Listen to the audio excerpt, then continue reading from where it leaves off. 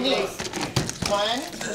El Centro community is doing its part to make the holidays merrier for troops overseas. My son is a 2017 Centro High School graduate who joined the Air Force. He was stationed in Aviano, Italy, and recently in this last month he was deployed from 1 week to the next. On Sunday, they put together 100 care packages filled with goodies and appreciation letters written by school kids. It means a lot to the troops. Yes, it does, especially because it's the holidays. So Thanksgiving, they won't be with their families. Christmas, they won't be with their families. And they won't be with their families as well in January for New Year's Eve. The community appreciates the sacrifice. You know, they're not able to celebrate with their families and be with their loved ones, and so to have a package, they're decorated. You know, we had students from our local elementary schools that decorated them, wrote letters. Like I said, local companies that donated.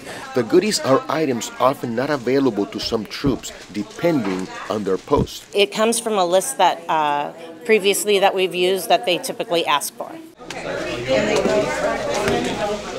A lot of protein bars, granola bars, just quick little meals because they're out in the desert and just snack on.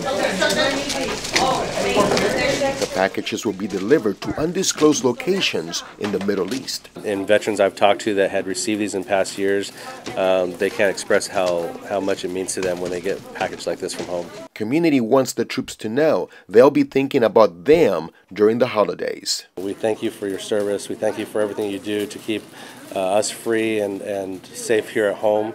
And we hope that this care package reaches you and that you know, it just kind of puts a smile on your face. And You can put one of each one, and then you guys take one. You put one in each one. The care packages were put together by the American Legion Auxiliary Unit 25.